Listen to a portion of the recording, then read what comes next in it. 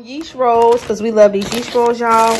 I got some marshmallows because Miss Brandy wants to make s'mores again, and we're actually going to try the s'mores dip that's going around on TikTok. So we got that. Got some true fruit, because the last time I went in Food Lion, Brandy asked for something, I didn't get it, so we got some this time. We got a mint strawberry. I got 2 things of lettuce.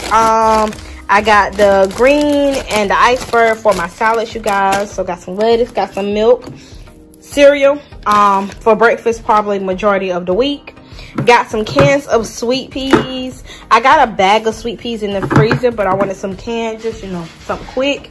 Got some corn. They did not have Food Lion brand of corn. If they did, I promise y'all would have got that one. So got that. The canned goods was $3-4, y'all. Got some spaghetti sauce, which actually went up. The spaghetti sauce was $1.49. I think I